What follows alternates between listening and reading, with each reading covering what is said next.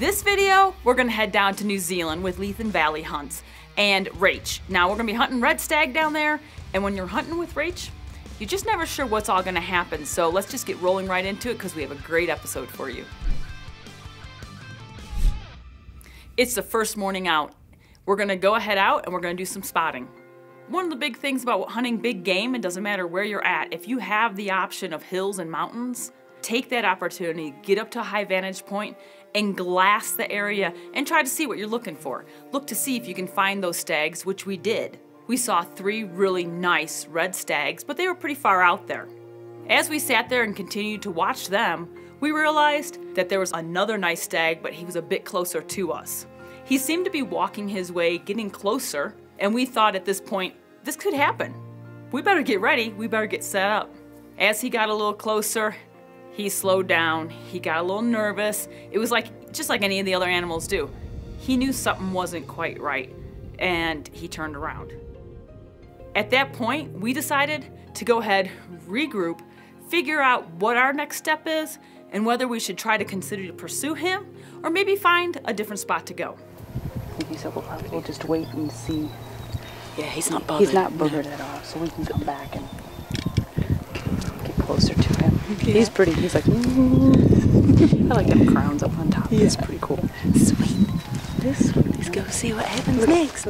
So Rachel figured out a plan of attack. So what we did was we got all of our stuff together. We slowly started hiking towards this little patch of timber where Rachel was thinking that maybe that stag that was walking towards us earlier, he may have gone towards into that timber. So we decided to go ahead and hike that way. We were on the 2-track and we found a big wallow. Well, you know what? Red deer, red stag, are just like elk. They're gonna wallow, and we're down there during their rut.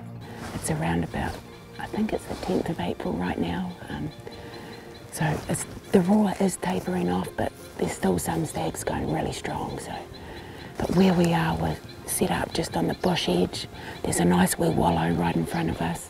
So fingers crossed that they're gonna come in here today some stage. And that's exactly what we did. We sat up along the hillside there and just waited and waited.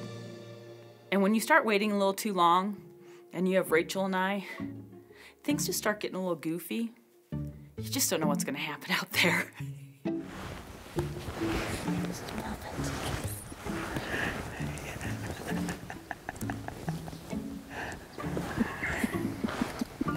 One of the birds. I tell you, when you put it on, put it over your head, but then, or under your head, you know, but then this kind of rides like this. Okay. And then your face is covered, but you can still see.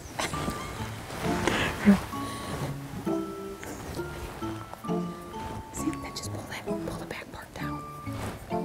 So if it's good, there you go. There you go. Now put your head.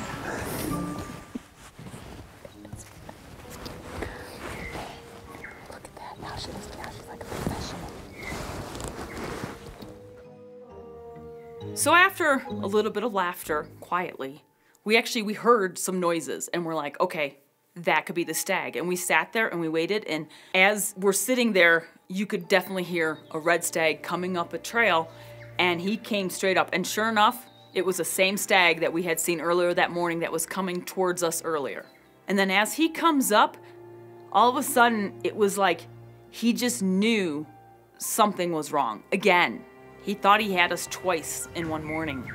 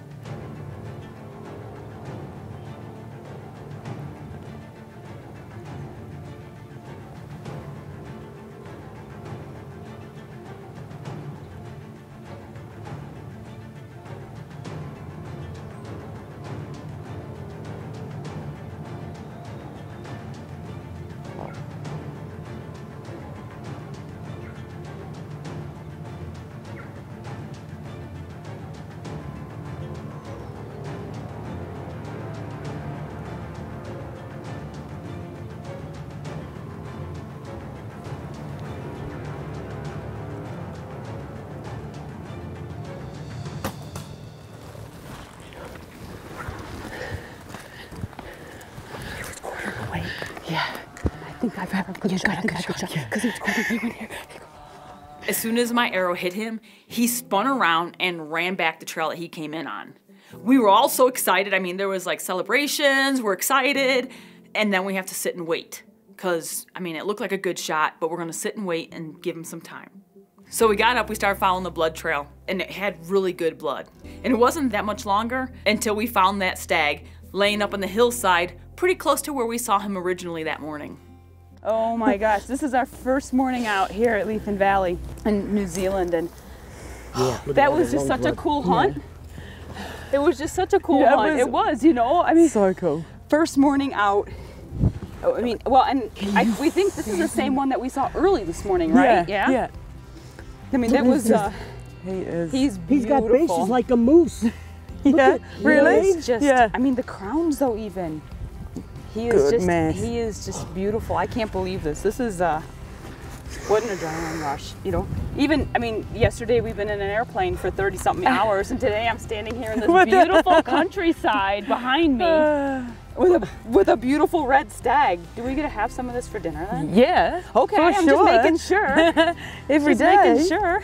There's honey. enough for everybody, I think. Yeah, honey. No, they're beautiful. They taste Thank really you good. for letting me hunt first. No. Oh, He's awesome. man. Oh, he is You beautiful. can't top something like, look at that. No, he is beautiful.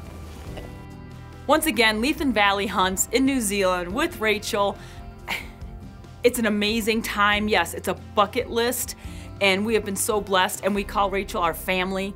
I mean, there's just, you go down there, New Zealand is so immaculate and beautiful and pretty and green and mountains, and you can't even explain it. The words cannot explain to you how beautiful New Zealand is.